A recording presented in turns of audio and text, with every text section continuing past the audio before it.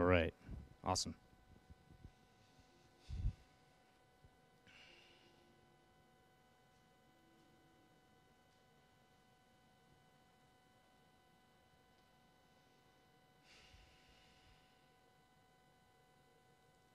All right, great. Well, thank you everyone for coming. I appreciate it. I'm going to be speaking about stablecoin collapses and specifically what you can do to prevent them in your protocol design. So my name's Nate. I go by Eat Sleep Crypto, and I'm the founder of Token Dynamics. I've been in the space for 10 years now, and I've been writing about token economics and related concepts, how to value cryptocurrencies, where currencies get their value from, and how to financially engineer value into your token in a way that aligns the incentives of all of the participants in your protocol. That's what we do at Token Dynamics. So it's tokenomics as a service and protocol design shop. And I want to start by talking about why Bitcoin captured my attention and why stablecoins have my attention now. So when I first found Bitcoin, my friend told me about the Silk Road, and he told me people were buying drugs and other illegal things over the internet, and I asked him, what currency are they using that this thing hasn't been shut down by the US government yet? At this point, Silk Road had been going on for 2 years, and I was fascinated when I found Bitcoin. He's like, oh, there's a network and some miners, and I was an information systems major at the time in college, and so I started to look into this and realized that this protocol and this currency had legs. And what initially attracted me and still attracts me to this day is that Bitcoin survived because of the economic incentives. Bitcoin is primarily an economic innovation, not a technical one. All of the components for Bitcoin predated its launch for at least 10 years. Proof of work, other components of Bitcoin had been around for a long time. It was Bitcoin's alignment of these pre-existing technologies coupled with the economic incentives that have kept it alive under fire from so many governments and large corporations that would rather it not exist. And so for a little bit of context on my talk today, I'm going to be focusing on the economic exploits to protocols rather than the technical exploits. I'm going to distinguish what that is, but for now the term is economic security. And I'm going to be focused on what everyone calls decentralized stablecoins. I prefer to call them censorship-resistant stablecoins because decentralization is a means to an end and not the end in itself. Just because your protocol is completely decentralized doesn't mean it's going to work, doesn't mean it's going to be valuable or hold up under pressure. But if it's censorship-resistant, by definition, it will. And part of that is because censorship resistance is the only unique value proposition of blockchains and blockchain-based applications. There are other ancillary points, but mainly censorship resistance is what gives these things value and makes them so different from existing technologies. So I'm going to be talking about that, and I'm going to be going through the history of exploits of particularly stablecoins and give you guys a couple examples and try to sum them up into categories of ways that protocols, specifically stablecoin protocols, have been economically exploited in a way that gives you a way to think about your protocol design. I'm also going to leave you with some essential questions that you need to ask in your design process to make sure that your protocol doesn't get economically exploited. So economic security is I define it as a lack of bugs in the incentives. Technical security is a lack of bugs in the code. And economic security can also be described as the alignment of incentives in a protocol that allow it to be sustainable for the long term without human intervention, so without trusted third parties or something like a DAO that wraps your parameter adjustments and keeps it just alive enough to persist. And I have Charlie Munger up here because he is a big inspiration for a lot of my work. He didn't actually say code is law. He probably thinks Bitcoin's as bad as his partner Warren Buffett does. But Charlie Munger has two quotes that I really like and relate to tokenomics and incentives. And that first one is, he says, show me the incentive and I will show you the outcome. And so what we're working with in economic security is a system of incentives that do three things. They're providing value to users, they are accruing value to investors, and they're keeping the protocol sustainable for the long term, as long as they're properly arranged. These are the three principles of tokenomics. I'll get to them later. The second thing that Charlie Munger says is if you have the opportunity to work on anything else, or if you have the opportunity to work on incentives, don't work on anything else. So that's the reasoning behind the economic security focus rather than the technical security focus. And so you could sum this up by saying economic security is concerned with system design rather than the translation of the, or rather than the code itself. It's more the translation of your code into, the translation of your design into code and also the design itself. There are 3 E's of economic security. These are edge cases, exploits, and externalities.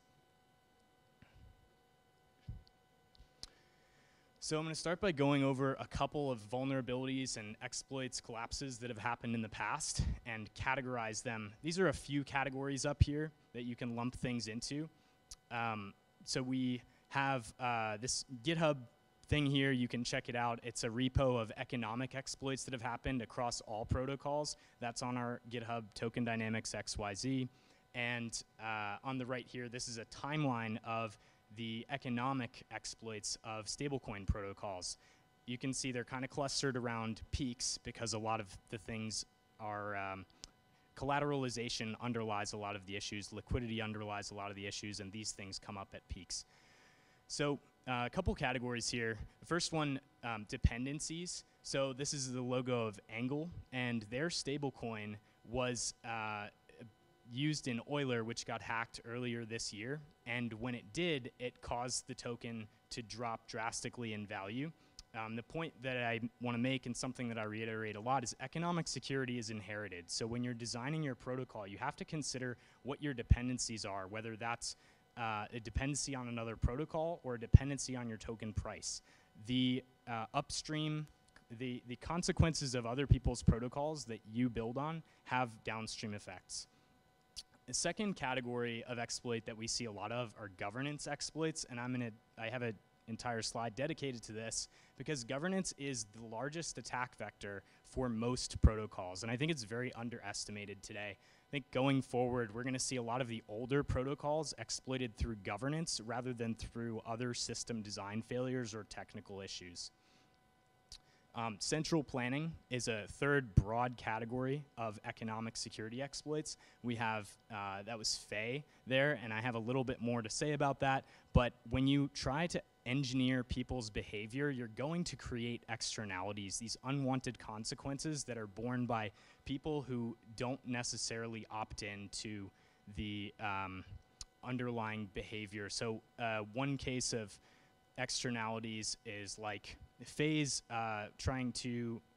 over-engineering of the incentives in their protocol led to a depeg, and that caused a death spiral for hundreds of millions of dollars of value. Fourth category here that is not entirely unique to stablecoins. So all of these categories are not unique to stablecoins per se, but system design. An Ohm is a stablecoin, Olympus DAO, but you know, sometimes there are just fundamental issues with system design, and poor game theory is one of those. So when I first heard about Olympus 3.3, I thought -10, the prisoner's dilemma, because Olympus DAO and Ohm, the idea that you would you know, not sell if someone else doesn't sell is just a glorified prisoner's dilemma. It has extra boxes in the grid. So sometimes just simple system design issues come up that developers don't anticipate for one reason or another because there's a lot of moving pieces in protocols. And going back, great.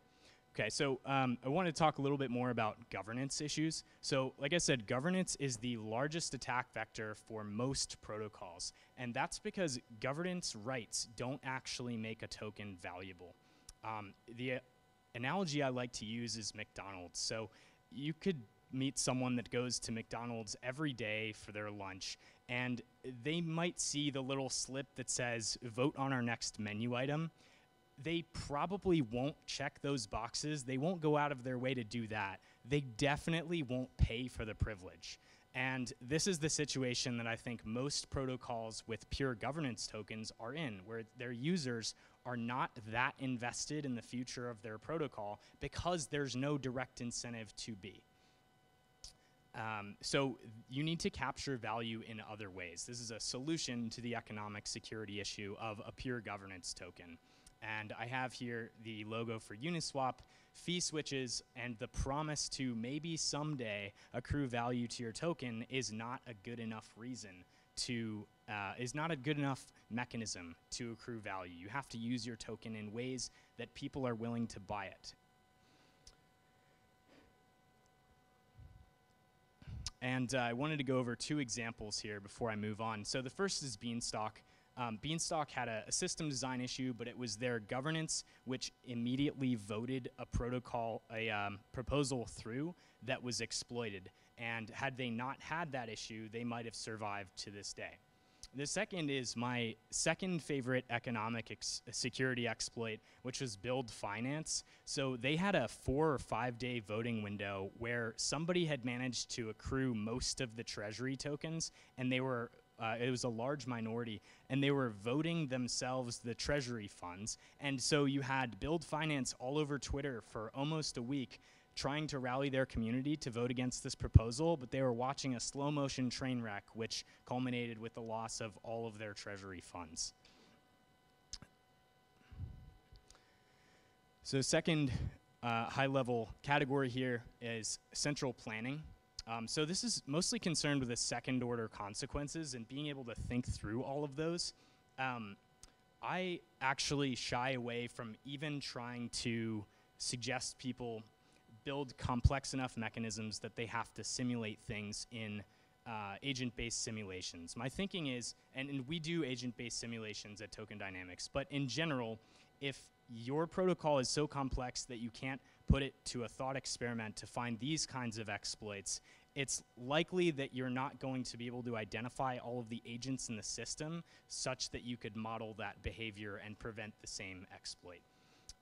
And so what I generally advocate is for market-based mechanisms. So markets are self-correcting, and they're maybe the most efficient coordination mechanism that we have as people. And I advocate to include market-based mechanisms wherever you possibly can in your protocol, instead of things like one token, one vote, which, one person, one vote schemes with pure democracy and DAOs, or having set groups of people upgrading the protocol. Those amount to centralized inefficiencies or centralized dependencies in decentralized systems.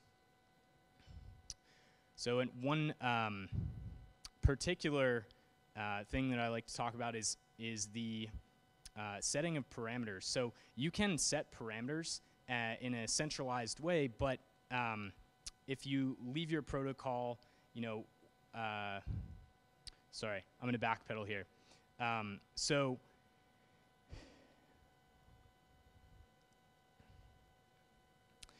hard coding parameters is a problem.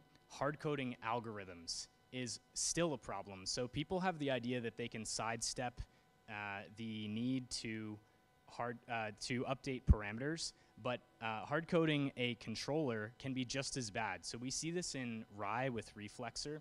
Rye is trending lower and lower because they've hard coded the controller, even though they have something that's kind of mechanistically changing the rates internally in the protocol. It's still a predictable enough behavior that it can be exploited and taken advantage of. We've seen Vitalik even trading Rye and after recognizing these kinds of flaws in the system. So to sum this up with central planning, it's mostly concerned with second order consequences.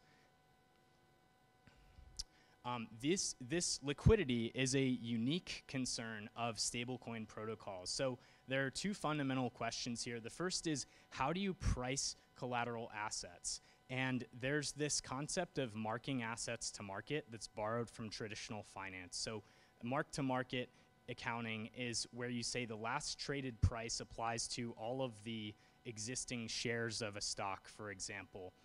If Tesla traded at $100, then all of the shares of Tesla are then valued at $100 each. But in reality, that's not really the case. There might not be the entire market cap's worth of liquidity at that price.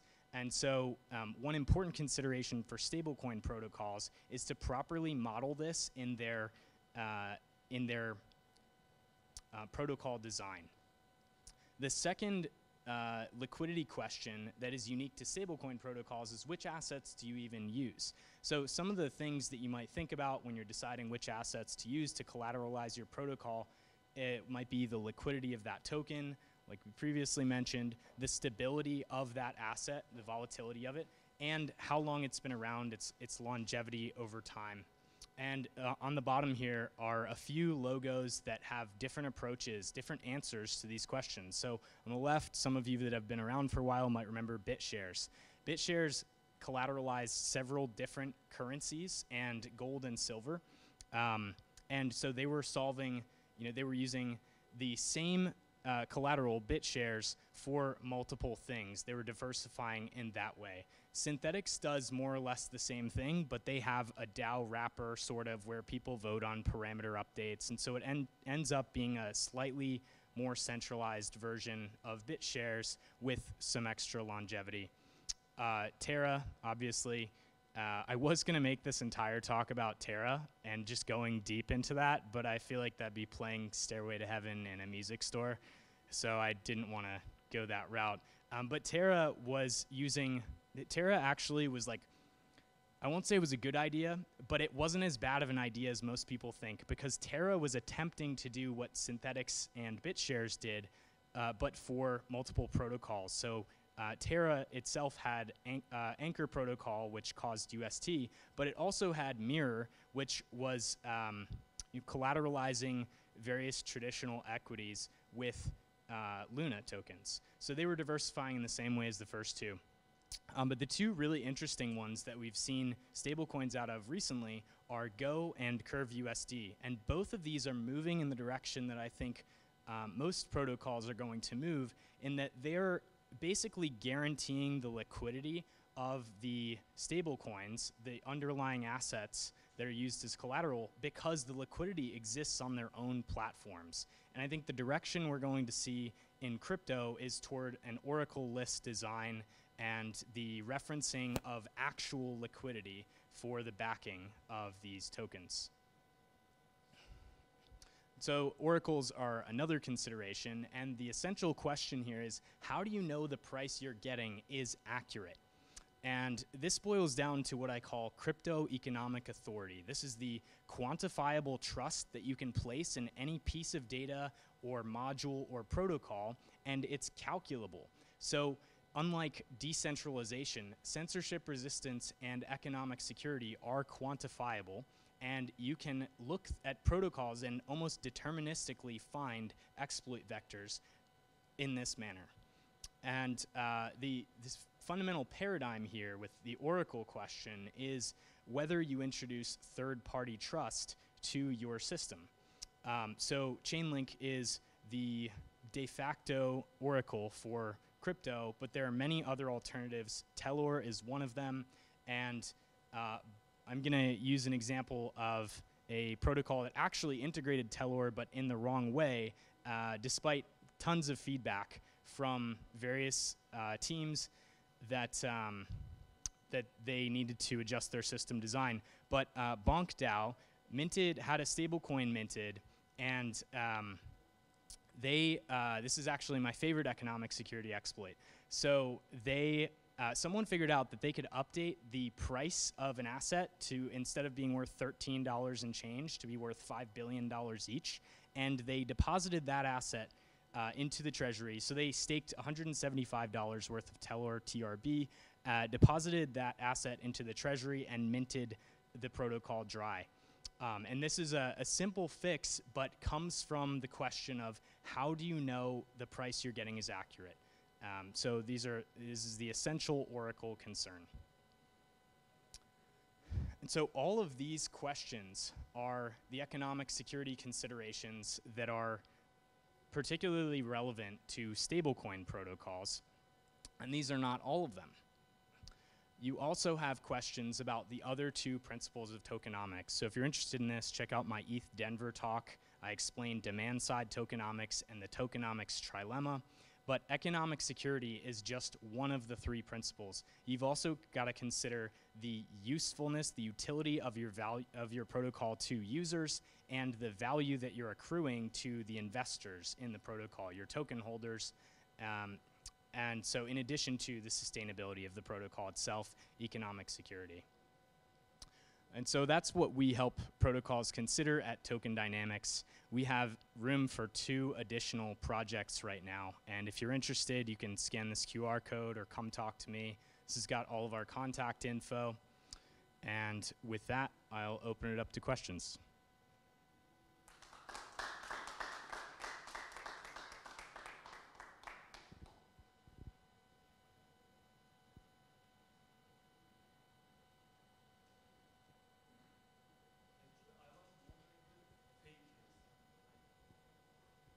Like you quoted from Emin Günsurer regarding the Fay stablecoin. Like, can you explain what was their major problem? Yeah, so they penalized people that were redeeming Fay. You probably want the mic. Thanks. Yeah, I forgot to, I skipped over Fay. So they penalized, Fay was penalizing users for redeeming Fay. But in doing that, they nuked their demand for their token because people don't want to buy a token that they have to pay penalties on in the case that they redeem it. They had a lot of other, kind of not market manipulation. Central planning is really the best way to put it, because one issue that we see a lot with protocols is people are porting over their reasoning from traditional finance. They're thinking about how it's done in TradFi as an analogy to how it should be done in crypto, where they don't maybe have another idea or they're not creating a brand new mechanism, and that's fair. But one of the things that's inherited is this idea of centrally planning an economy, because protocols in crypto protocols are essentially island economies, like island nation-state economies. They're small and insulated from maybe their other economic counterparts. But and so the issue with Fay protocol in particular was they were trying to micromanage their users' behavior, and this manifests in a bunch of different ways. It's not just the coding in of the parameters to elicit certain behavior from users. It's also issuing tokens as an incentive to participate in the protocol can actually be like really detrimental to your protocol, because you're focused on a supply side distribution rather than the demand side of your protocol and generating demand for your token. So these are a couple different ways that protocols centrally plan that leads to exploits or vulnerabilities or edge cases in different ways. And so Fay protocol is one example of that.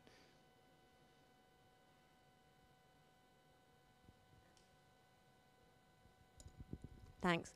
I was interested in your point on governance. Do you think we're going to see the end of kind of governance tokens altogether? Because, as you quite rightly pointed out, there's a number of drawbacks. Thanks for that. I hope so. I'm a governance, Freudian slip. I'm a governance minimalist. So I think governance is probably the worst way to change crypto protocols. I think issuing things in an immutable way as a hyperstructure and then iterating on that, or building modularly in tandem, is the best way to design protocols. It requires a lot more thinking up front, and that's where the censorship resistance comes in. That's where, that's what we help protocols think about. So I think governance might go by the wayside. The steps between here and there are several whales accumulate large, well, first of all, the crypto markets become slightly less speculative, and governance token prices trend towards zero until some large whales come in, buy up a large minority of the governance tokens and vote themselves the treasuries, if there are some, or change the protocol to their own ends. Something that I didn't mention, but related to governance, is if you only have a pure governance token, if the ability to change the protocol is your main driver of value in the token, the only people that are going to buy your token are those that benefit at the expense of the protocol, or potentially at the expense of the protocol, because they can make upgrades to change your protocol to point to theirs, for example. Like, I think we're going to see hostile takeovers of protocols in the future, and that's going to be super interesting from an economic security perspective, but I don't want to see any of the protocols that are securing lots of value suffer those kinds of exploits. Yeah, I know at the end you had said that maybe Oracle-less protocols or protocols with kind of built-in AMMs on top of them would do really well. So isn't that sort of naturally fragmenting of the liquidity, and like, would you see like one, I guess, taking off and winning? Yeah, that's a good question. So I think those Oracle-less protocols for now are going to start as for long-tail assets, and the way I see that evolving is that those protocols in particular can become launch pads. So similarly to how Curve does away with the need for Binance. Like, Binance used to be the launch pad for all projects, and you had to pay them $100 grand just to get listed, and then you had to give them market making fees or someone market making fees to provide liquidity for your protocol. With Curve, if your token is valuable enough from organic demand, you can use that to bribe LPs to give a discount to people trading for your token through a pool. And so the same kind of Oracle-less protocols, like Hoyu is one that has an AMM mixed with a lending protocol, could be a decentralized launch pad as like a way to gain traction in long tail assets before eventually becoming the main decentralized exchange and lending protocol for all tokens.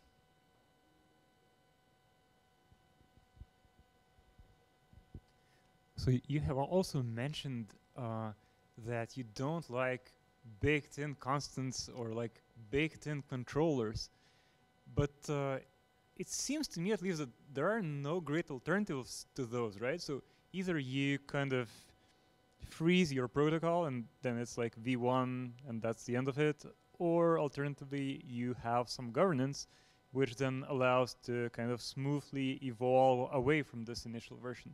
So like, how do you square this problem, I guess? Yeah, great question. So I think I'll use an example of one protocol that is doing this well. The short answer to that is I think everything should be IBC compatible and upgradable and modular. It's hard to think about that in advance. But if you have a roadmap, then it is possible to think about how to design your smart contract so that it's extensible and you can build on it in the future and integrate different modules of various smart contracts from places in the past. And one protocol that's doing this for their next upgrade is Railgun. So they're a privacy protocol, and they're building on their own past contracts, but without porting, without a V3 of every contract. They're using V2 from past contracts and upgrading in that way. So building modularly is, I think, the way to do that. It does fragment liquidity for DeFi protocols, but there are various ways to build defensibility into your protocol, even if it's open source and immutable. Like Uniswap has one of the strongest economic moats in crypto. I think it's why their token hasn't gone to zero yet. They do several things very well. They have good developer documentation. They've got great PR. They have a lot of good things going for Uniswap that keep people using Uniswap even when there's 1inch and other DEX aggregators that are offering users lower costs. So there are ways to protect your protocol in upgrades and avoid fragmenting liquidity to other protocols in that way.